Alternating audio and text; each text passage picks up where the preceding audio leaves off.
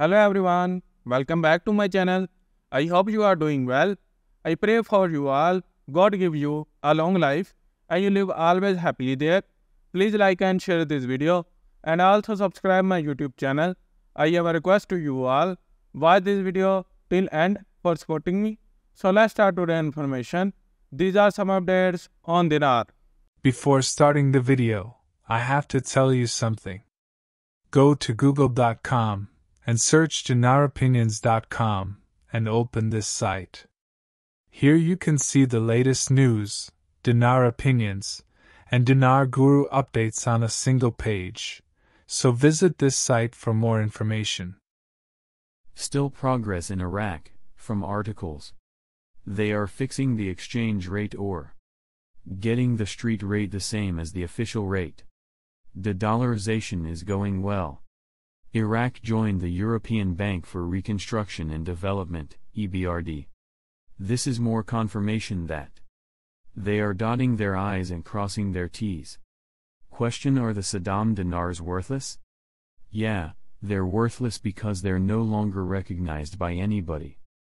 If Iraq is unable to achieve diversity, they will have no alternative but to simply just delete the zeros, LOP, which is a neutral event reducing the currency from around 80 trillion to 80 billion dinar. Any exchange rate gain would be minimal as a result. Think about it. The current Iraqi dinar of 25,000 dinar. They delete the zeros off, now becomes 25 dinar. And then all of a sudden they change the exchange rate from where it is to $3.22 per dinar. This is good for the Iraqi people. Their purchasing power has changed. They can get a lot more things bought with their money. But that doesn't help us because they lopped the zeros off. So instead of getting a $3.22 rate against a 25,000, we're only going to get that $3.22 rate against a 25 dinar. Instead of getting millions, you get thousands. At least be aware that that's possible. Have you ever thought about the impact of currency value changes on everyday life? Imagine a scenario where the Iraqi dinar sees a significant shift in value from 25,000 dinar to just 25 dinar. With an exchange rate of $3.22 per dinar. This change may seem beneficial for the Iraqi people, allowing them to purchase more with their money due to the increased purchasing power. However, for those outside Iraq, this adjustment can result in a drastic reduction in the amount received.